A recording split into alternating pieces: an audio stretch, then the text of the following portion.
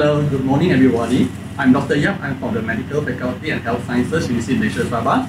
I'm going to demonstrate to you the steps on how to prepare yourself and the patient for blood taking process. Okay, so ideally before you take the patient's blood, you must prepare yourself first. Ideally, you should be gowned up with a gown, okay, with the apron, possible apron, and of course you must wear a mask. Okay. Secondly, you must have yourself prepared with a pair of gloves, right? So you must wear a pair of gloves to prevent spillage of blood onto yourself. It might be a disposable glove for a blood taking, a simple blood taking which is not involving the blood culture and sensitivity. Okay, so of course importantly you have to remove all your jewellery and your watches from your side. Make sure that you are clean and make sure you're ready. And then you must prepare yourself with all the things that's needed for blood taking. Example, suitable size of syringe, depends on how much volume of blood that you want to take. Second is the needle, of course with appropriate size and also the volume of blood you want to take. For instance, if you need a bigger amount of volume of blood, you need a big size of syringe which is around 16 to 18 gauge. But if for adult, normal size adult will be around 20 to 24 will be just good, right? Next, you need an alcohol swab to sterilize the area. Next, the tourniquet and the cotton, okay, to prevent the blood from oozing out after we take the patient's blood.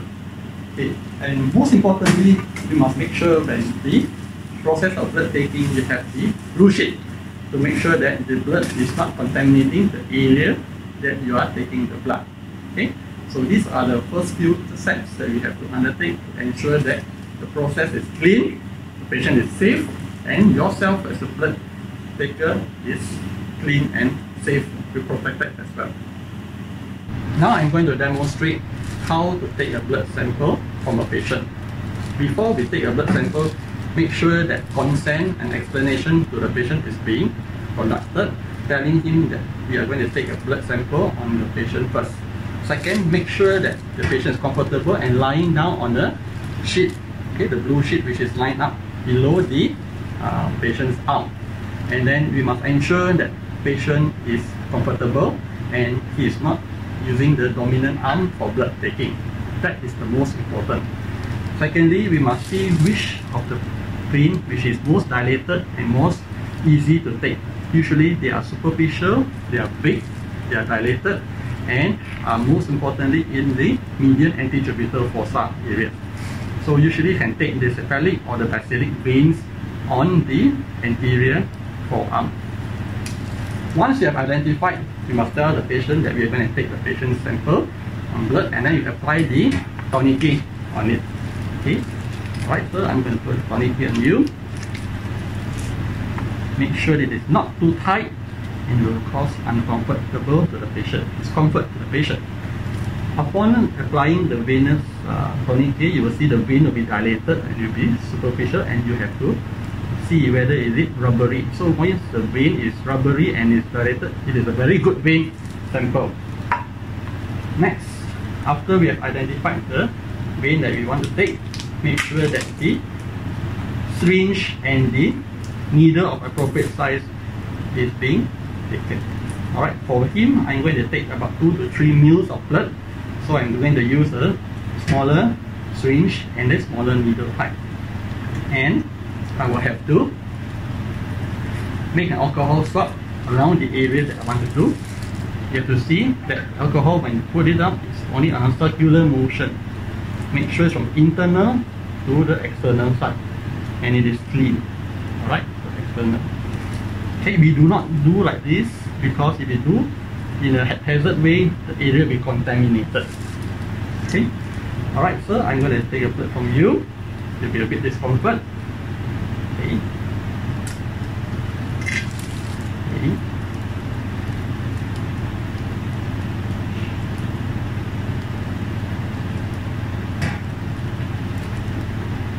Blood is being aspirated. Just take about 2 to 3 ml that you want. Once it's been completed,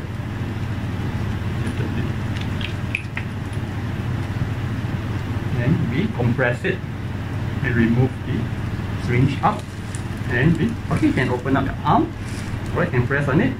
Thank you very much, sir. Compress on it. Alright, and it is done. The blood has been aspirated from the patient, okay, appropriate amount. You can insert it into it with this needle on top, and you have to poke into the cap. Once you have poked into it, it will be negative pressure and the blood will be sucked into the plain tube. In this case, I'm sending this patient's blood for biochemistry, and about 2 to 3 ml is just appropriate size and volume. After this, you have to remove this and put into the sharp bin, and it's done. Once the patient's blood has been obtained, the next step is to filling up the patient's laboratory blood investigation form, labeling, and also to send the patient's blood to the lab. So the next is that once the patient's blood has been obtained, we have to counter check with the patient's case note, and we label it onto the blood that has been taken.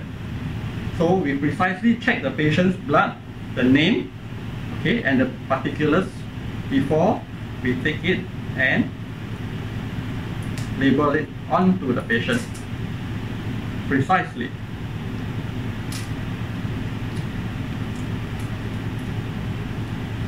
And with the cold box in it, make sure the blood is in tube. Okay. After that, you have to fill up the patient's biodata into the blood request form. Alright, so you have to make sure that all are precise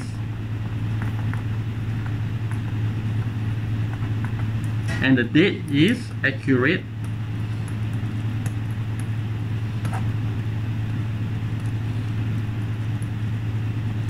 With the necessary diagnosis of the patient. Okay, so in this patient, it's just for the normal routine follow-up. And the IC number with the necessary matriculation number. Most importantly, you must check what are the investigation that you want to do for him. Before you finish, check everything is correct, the data with the case note, and then you sign your name, the date,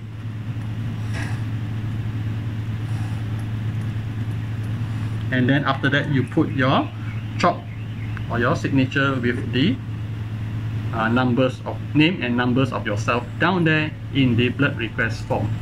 With this, you will conclude the complete blood investigation, blood taking process, and you will have to submit this to the laboratory